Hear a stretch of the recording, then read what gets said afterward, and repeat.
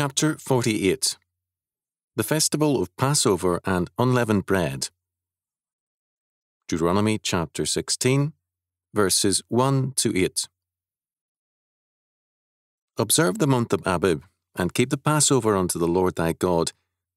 For in the month of Abib the Lord thy God brought thee forth out of Egypt by night. Thou shalt therefore sacrifice the Passover unto the Lord thy God of the flock and the herd, in the place which the Lord shall choose to place his name there. Thou shalt eat no leavened bread with it. 7 days shalt thou eat unleavened bread therewith, even the bread of affliction.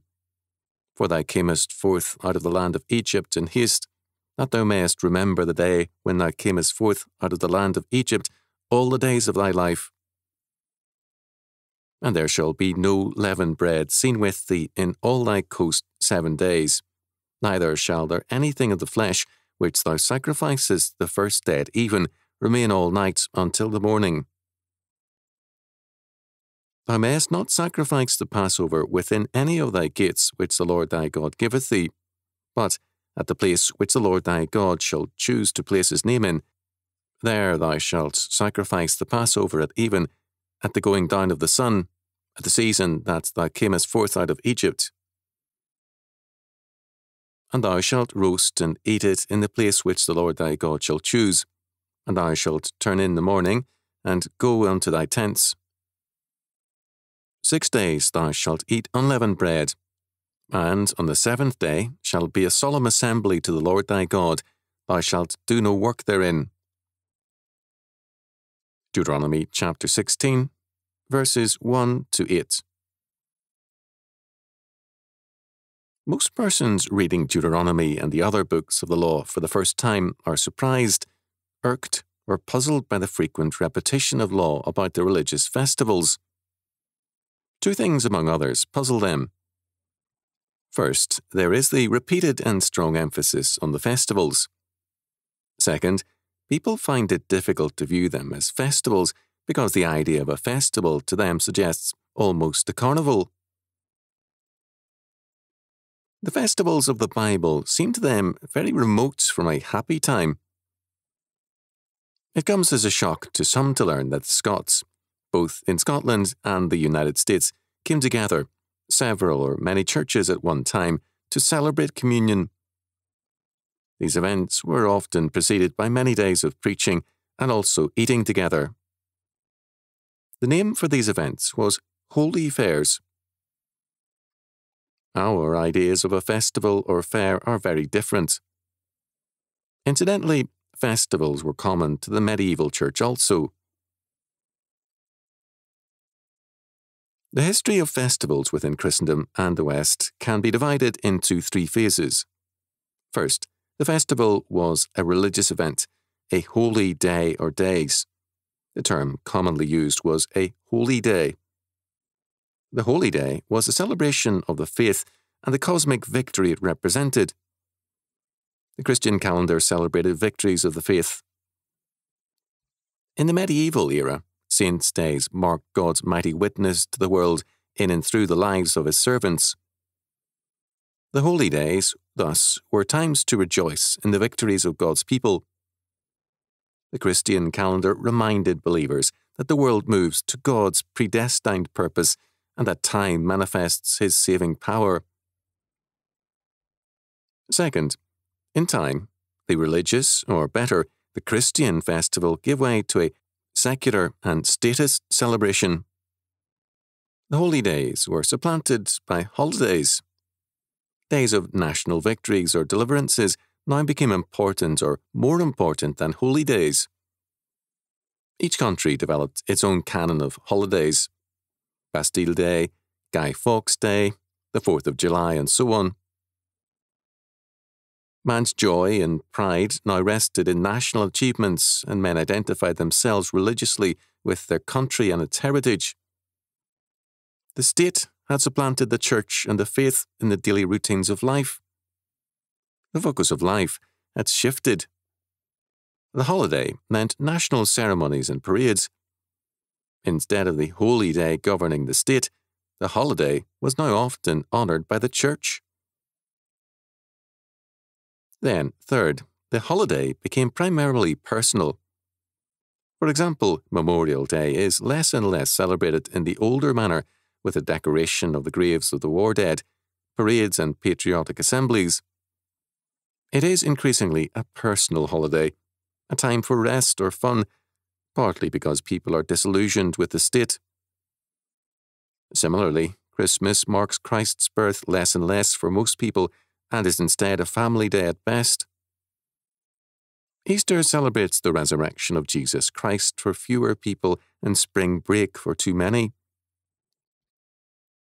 The governing premise of the reduction of the holiday to the personal level is that the function of the ancient idea of festivals should be happiness for man. The happy hour in barrooms has its analogue in happy days for the people. Given this development in modern society, the idea of a godly festival seems strange and remote, as does the fact that such events were once a great delight to people. The impact on the calendar has been great. Instead of a Christian calendar, we now have one calculated to give men a long weekend and more rest or pleasure. Congress has rescheduled national holidays to give men long weekends. This is accompanied by a moral bankruptcy and a loss of a true focus in living. The Passover and the Feast of Unleavened Bread were to be celebrated at the sanctuary. When Jerusalem became that centre, it meant a journey to Jerusalem.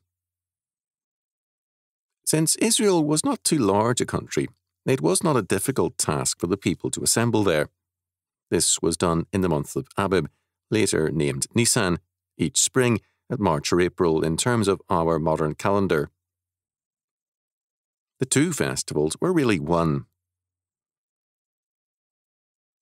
They celebrated Israel's deliverance from Egypt, as our Easter, Christ's resurrection, celebrates our deliverance from the power of sin and death. Passover marked also their adoption by grace into the household of God. It was therefore a family celebration together with all the families of the nation. They were the family of God. The Scots, until barred from so doing by a medieval pope, had a Passover dinner at Easter to celebrate the Christians' victory. The Passover was a celebration of salvation and freedom. In verse 3, the people are reminded of their deliverance from Egypt. Here again, we have an emphasis on memory. Remember the day when thou camest forth out of the land of Egypt, all the days of thy life. Verse 3. People with no sound memory of the past have no good hope for the future. Having no sound memory of the past victories, they have no foundation for present and future triumphs. The festival was thus governed by memory and therefore by expectation. The loss of memory is a kind of insanity, because a loss of one's past is also a loss of our todays and tomorrows. There is another aspect to biblical festivals, and one which was once not uncommon to Christendom: the fast. The fast is a time of total abstinence, sometimes of partial abstinence from food. Fasting and prayer are commonly associated in Scripture and history. The fast is, like the happy festival, related to the past and the present. It often means repentance for past sins, and, on other occasions, it means earnest prayers for present and future victories. The focus of the fast and the festival is on history and memory. The person fasting biblically is one geared to action and one preparing himself for it. Just as one loses weight physically when fasting, so he divests himself of the baggage of sins by repentance. Fasting and prayer means the active reassessment of one's past, present, and future. This is why, historically, the confession of sins to a priest or pastor often led to the imposition of fasting as a penance. Its purpose was to reorder one's life and focus, to reconsider one's priorities and goals. At one time, American presidents set aside a day for fasting and prayer, and these were taken very seriously by many. The purpose was to clarify the national priorities and to cleanse its life.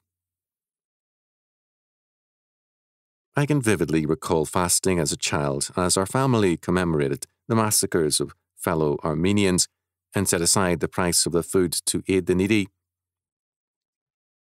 Festivals and fasting give more than a purely personal meaning to time and to history.